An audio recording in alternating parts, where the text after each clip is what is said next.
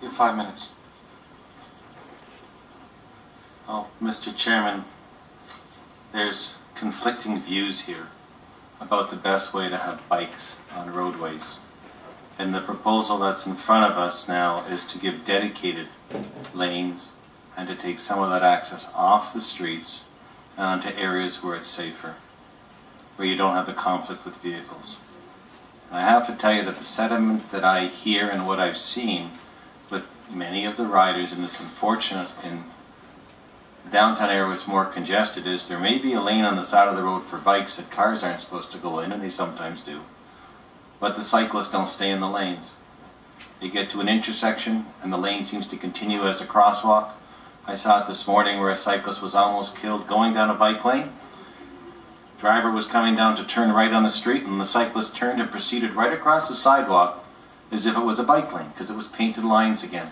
And almost got struck by the motorist who had the right-of-way and the cyclist who didn't because they were riding across the walkway. I've seen on Jarvis Street, which I drive down, not a large number of cyclists, but I see the cyclists come down and just north of Dundas Street, there's a light for pedestrians. And I see the pedestrians press the light to cross, and on ongoing occasions the cyclists continue to ride right through the light because those traffic signals don't seem to matter for them.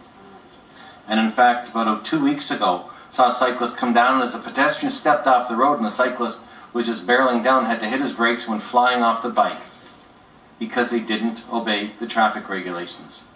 I saw an article about bikes or on the news cut. I saw the TTC streetcar stop and weaving in between the passengers getting on and off where it says do not pass. Wasn't one, but a number of cyclists. The problem we have is that cycling can be environmentally good and in the right places, and I believe dedicated lanes is correct. But there are far too many cyclists that are not following the rules of the road and are creating dangerous situations for themselves and for others, where they take the sidewalk as their right-of-way, the bike lane as their right-of-way, the roadway as their right-of-way. It doesn't matter what it is, and the crosswalks as their right-of-way. And it's a problem where people are getting hurt because they aren't acting properly and within the law. And there really is starting to get a feeling out there that cyclists should be licensed. So you can identify who they are and be able to control their actions, because in speaking to the chief of police, it's a problem that he's having difficulty managing. So just to put our heads down blindly and keep saying, let's add more bike lanes, let's paint lines on this street, paint lines on that street, paint lines on this street, and take out traffic capacity, which creates more frustration in motorists, which gives a greater conflict, hasn't worked. Just drive in the downtown core and see what's happening. And drive along some of these, and drive on Pharmacy. It doesn't work. It was a political decision to put it in. I've driven there. It doesn't work. So the plan that's in front of us now, in my opinion, for dedicated lanes, but safe areas for cyclists to go is appropriate.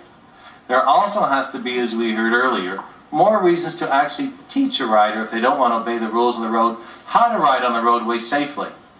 And I cannot support the motions that are here that keep saying, let's just go ahead, paint more lines, put in more bike lanes because that's the way to go. The cyclists can still travel on the road without the bike lane. They can travel in a safe manner. And we have to get cycling itself under control in the city so it's safe. And I believe the dedicated lanes are the appropriate way to do it. Providing the pathways for it is the appropriate way to do it. And I'm supporting the motions that are here from my colleague Councilor Grimes, and I believe Councilor Parker, in trying to get access down Redway Road is a real reasonable way to go, because it's much better than going down the Bayview extension. If you can get through your way from the top and get down there, because I know that plaza there as well. I think it's more reasonable what we're doing, and I think those that are saying we're ruining things are just taking the fact that we put our heads down, we charged ahead without seeing all the problems that may be created.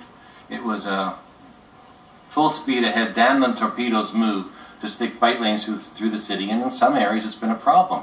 So it's time for a second rethink on it, it's time for some changes, it's time for dedicated lanes, and that's what I'm supporting.